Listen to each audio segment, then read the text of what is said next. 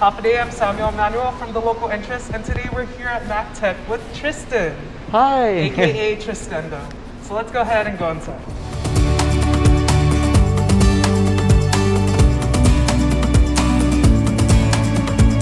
So Tristen, tell me a little bit about Mac Tech. Tell me some of the history, like when did you guys start? So Mac Tech Guam, it was founded in 2015 by the owner, David Macapinlac, and it started off being called Apple Guam.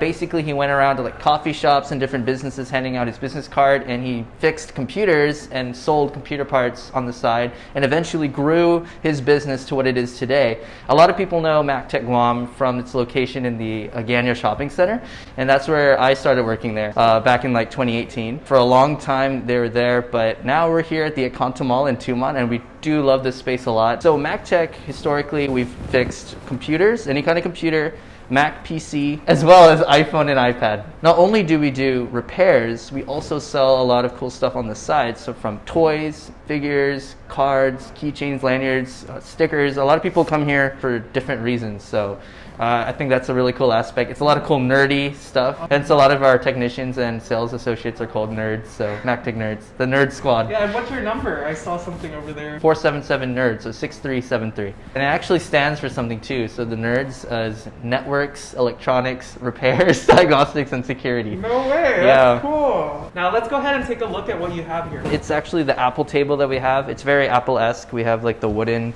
table they have, especially in relevance to like Apple stores stateside and around the world. So they use like a wooden table like this.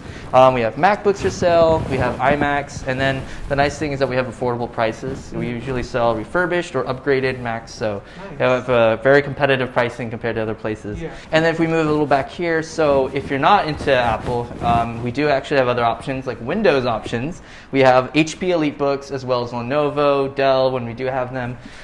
Same thing, they're upgraded and they also have affordable pricing, or competitive pricing I should say, compared to other places. Yeah, so we also have a desktop gaming PC for sale here. So yeah, so we're just showcasing some gaming footage on YouTube. So Tristen, over there, I'm seeing a lot of stuff happening over here. Can you tell me a little bit more about what we have here? Yes, definitely. So for all the stuff here on these shelvings, it's a bunch of random cool tech products as well as toys. So we have collectible figures from Funko Pops. We have a dedicated shelf for Pokemon cards.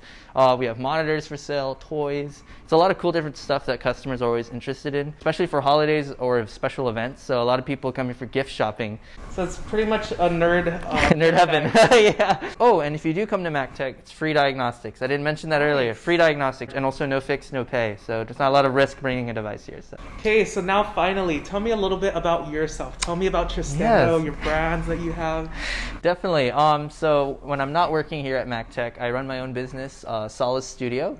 It's a photography and videography business, so I'm directly competing with you. I'm just kidding. I'm a student at GCC, Viscom and marketing major, Solid Studio on the side, and then I also have the Pokeverse. Basically, it's a Pokemon page on Instagram with like 74,000 followers now and growing. So look what celebrity here. I did mention David. So he's an owner of a lot of cool platforms on social media, like the Guam Food Blog, and also Guam Grabs, stuff like that. So we leverage and that platform a lot, and then I'm incorporated with that, helping with all that. So you might have seen me on Tristen Eats on Guam Food Blog before in the past. So it's a lot of fun, and I gained a lot of experience from that as well. Nice. So I think I remember seeing your video when Jollibee first opened. Yes, the grand opening of Jollibee. That was super fun. So that was my first Guam Food Blog shoot, I believe. Okay, well, thank you so much for sharing all of this with us today. Hopefully everyone at home will come and visit for themselves one day. When you guys do come visit, make sure that you say that the local interest sent you. Make sure you request for Tristen himself. And if you are in need of any of his services or are interested in seeing any of his social media, you can definitely check that out. Thank you. Bye.